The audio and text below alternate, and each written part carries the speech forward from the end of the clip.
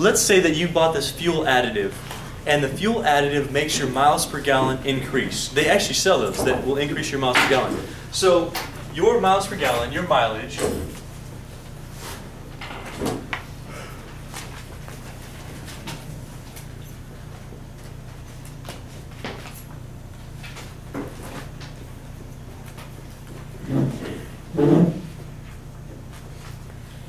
goes from 17.5 miles per gallon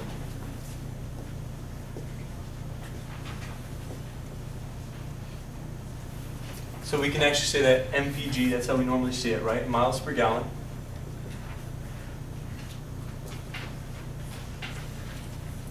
To, let's do 18.2 miles per gallon.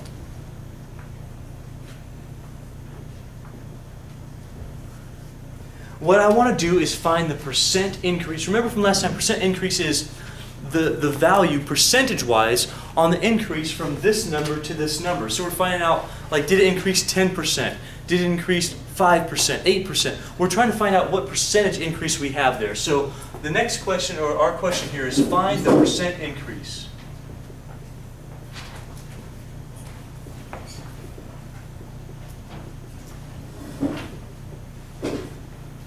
Now, I gave you 3 steps on how to do these problems. The first step, what's the first step when you're given 2 numbers like that? What should you do first between those 2 numbers? What do you think? Find the difference. Good, that was the first one. We'd have to find the difference between those 2 numbers. Remember doing that last time? The only time you wouldn't have to do that is if I gave you a percentage and said you're already getting an 8% raise. That's automatically your 8% increase. You've already done that. That was our last example from last time. If you don't remember that, go refresh remember those videos. That was our percent raise. You said you had $12.30, you got an 8% raise. You don't have to find the difference there. But if I give you 2 numbers like this, and I say find the percent increase, then absolutely step number 1 is find the difference.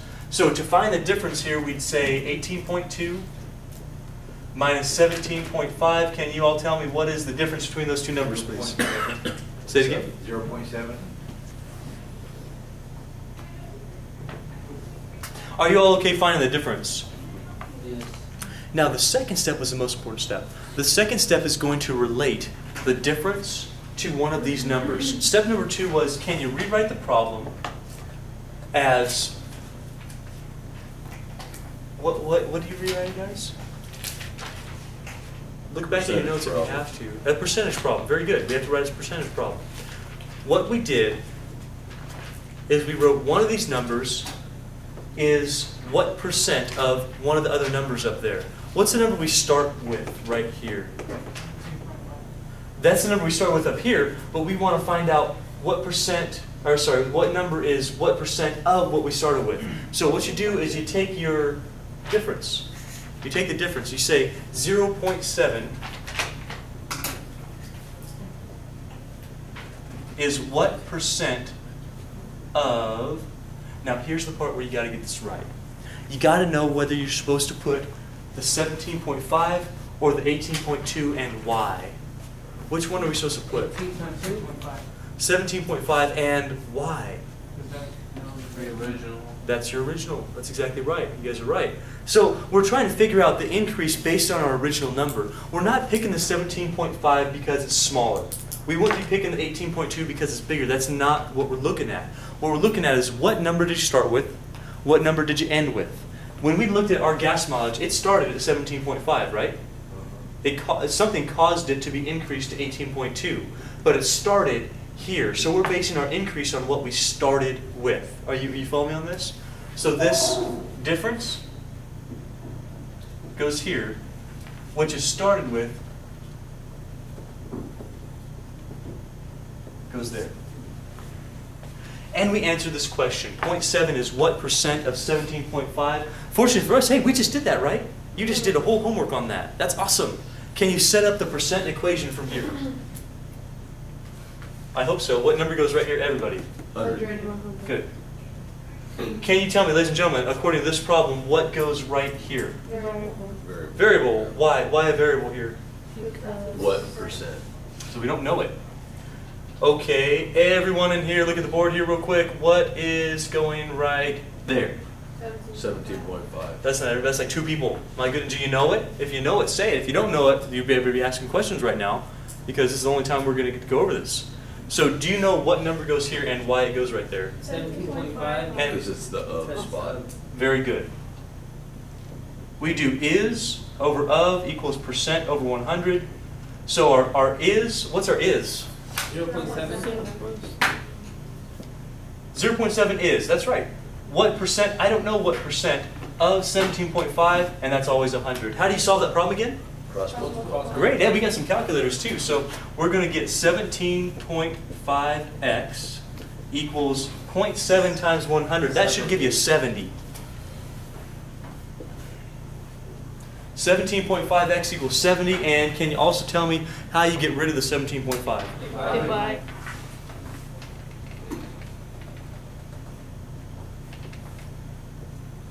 X, what's 70 divided by, 4. wait, 4 even? Yeah. Oh, that's kind of nice. I give you nice numbers, didn't I? Yes.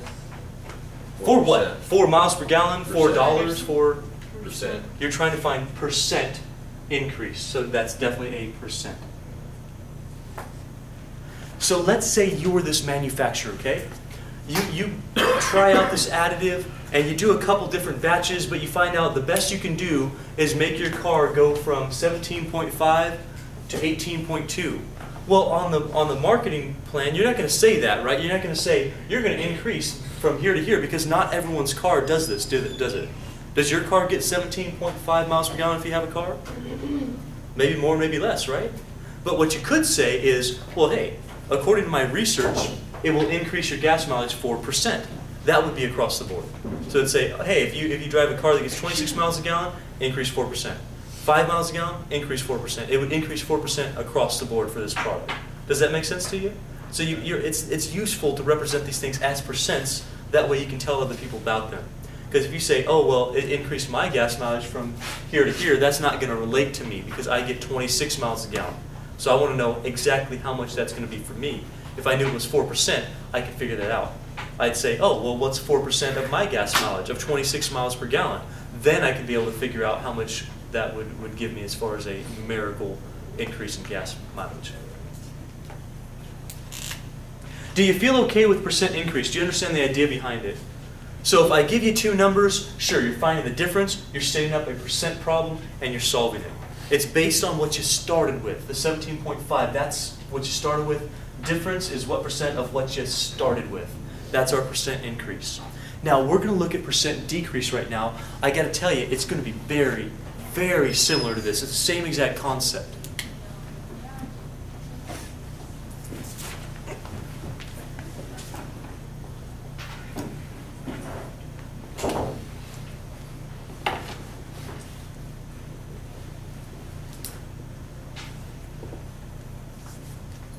You know, every once in a while, cities go through trends where they actually lose population. People die, or people stop moving in and people die, or people just don't want to live in the city anymore and they leave.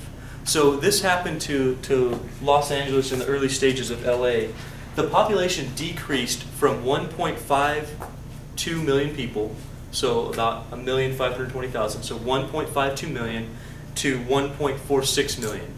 Now, of course, 1.52 to 1.46 doesn't sound like a whole lot, but you got to figure that's about 60,000 people who left. Because that's a lot of people. You with me on that? LA? Yeah. This was years ago. So when LA was a lot smaller, because it's a bit more than 1 million now. But if you go from 1.52 million to 1.46 million, you've just lost 60,000 people from your city. Is that important to know? Yes. Yeah, because people in cities pay taxes, right? And so if the government's going, well, hey, I have less people, I'm going to have less taxes from them, I'm going to have to cut my budget back. You understand why it might be important to find out percentage-wise what percent drop is that? That's the idea. So if we go from 1.52 to 1.46 million, and you're like, well, yeah, 60,000 people, how does that relate to a budget? What percent of a budget am I going to have to cut? Do you get it? So we're going to figure that out right now. So the population, so as an example for you, population of LA decreased.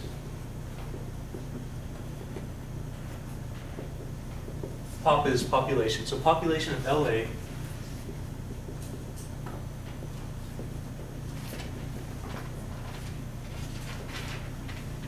decreased from 1.52 million people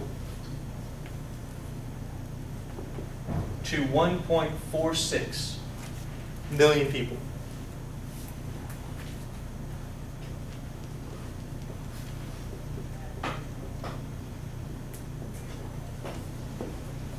What we want to find out is percent decrease.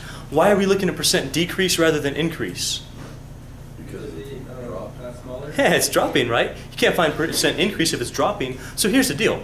You're going to be doing exactly the same thing, only your numbers are getting smaller rather than bigger. That's it. So the same ideas are going to apply. We're still going to be finding the difference. We're still going to be relating it to the number we started with. That's still going to give us a percentage. Only this time it's a percentage of dropping rather than a percentage of raising.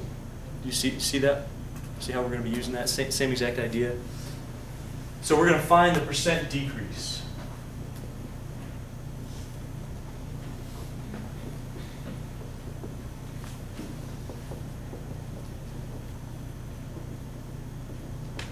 Okay, same rules apply. So same rules. If you're given two numbers, you still got to find the difference between them. So 1.52 to 1.46, can you find the difference between those numbers? 60,000. Sure, so as a decimal. Oh. Find it as a decimal. So we do, Subtract it? yeah, just subtract them, that's the difference.